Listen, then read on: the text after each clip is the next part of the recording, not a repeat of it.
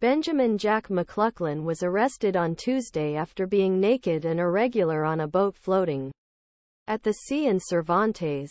The police said that the 19-year-old child treated a ship near Cervantes on Tuesday by fishermen. 19-year-old McLawhlin was initially accused of throwing only ships, attacking a person who helped public official, and blocking officials. He met court on the 28th of September that day, and on November 16, the court was re-given to court. However, after police arrested him and accused him of the firing criminal damage and a motor vehicle stolen, he met court again today.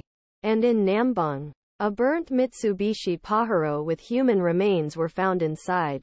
Police claim that McLaughlin's father's father hit Mitsubishi Pajero the Indian Ocean Drive in Cervantes the early hours of September 26.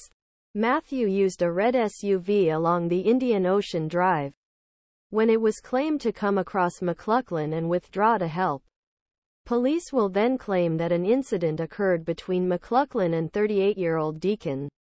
Matthew's car is same model as the red SUV, which is floating in ocean in Cervantes. John Matthew used a red SUV along the Indian Ocean Drive when he was allegedly encountered and taken to help. Today, friends remember Matthew as a gentle and generous man who undertakes a last service action.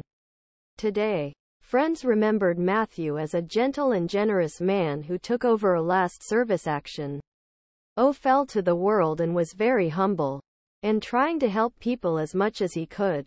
Gerges 9 News said, "It will be a difficult loss in our church community." McLaughlin's appearance was short today at the Perth Magistrates Court.